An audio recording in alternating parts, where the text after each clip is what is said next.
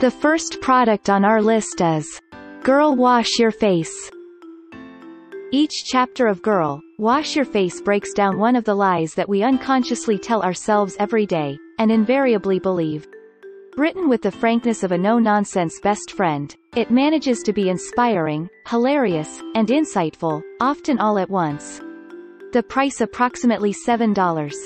The second product on our list is Educated, A Memoir. In Educated, A Memoir, author Tara Westover chronicles her traumatic childhood growing up in an isolated, fundamentalist Mormon family in the mountains of Idaho.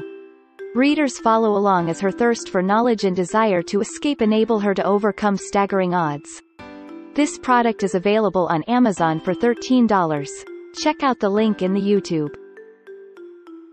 This product has average 4.7 stars from more than 21,998 customer reviews. A customer said, "In the interest of full disclosure, I'm the Drew from this book, and although Tara and I are no longer together, I've met all of the key figures in this book on many occasions.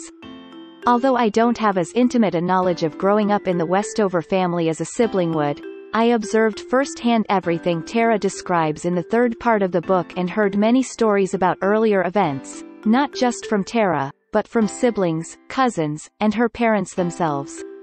I find the claims of factual inaccuracy that have come up among these reviews." The number 3. Braving the Wilderness. Braving the Wilderness explores how to build relationships in an increasingly polarized world.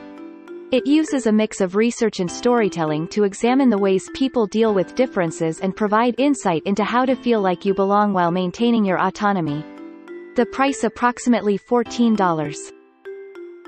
This product has average 4.6 stars from more than 2,452 customer reviews. A customer said, "I've been staring at the computer screen for about 10 minutes now, trying to start this review, and having no idea how to do so. I just can't make the words come out, and writing the review terrifies me, and makes me feel a little ill.